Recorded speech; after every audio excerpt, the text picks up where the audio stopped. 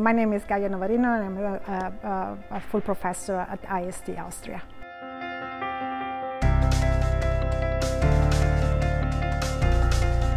I think that the research on autism is quite early in its time, in the sense that there is so much to discover still.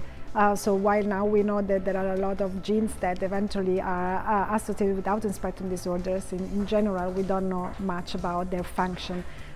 So before really, while we're looking for convergence and divergences, we also have to learn what those genes in the brain are doing. So that's why I think we still have to invest most of our time in the next future.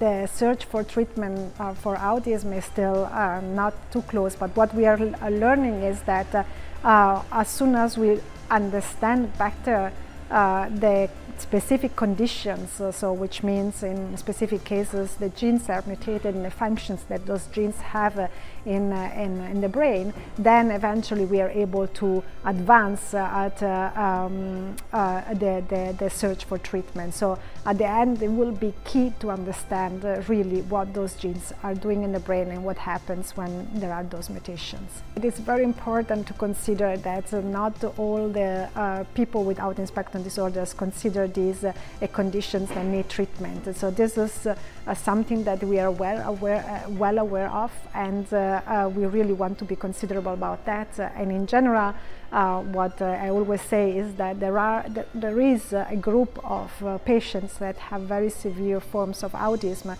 and those ones eventually would want to have a way to ameliorate their condition.